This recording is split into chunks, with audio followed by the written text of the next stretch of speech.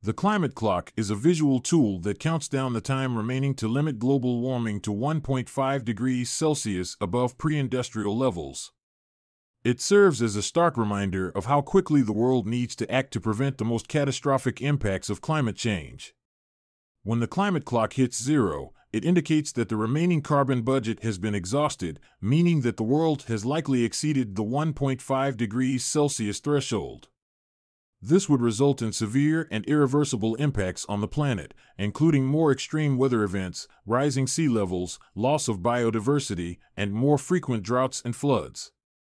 Vulnerable communities would be most affected, facing increased food and water shortages, displacement, and health risks. In summary, when the climate clock hits zero, it signifies that time has run out to prevent the worst impacts of climate change, emphasizing the urgent need for global climate action. If you found this explanation helpful, subscribe to our channel for more insights into climate change.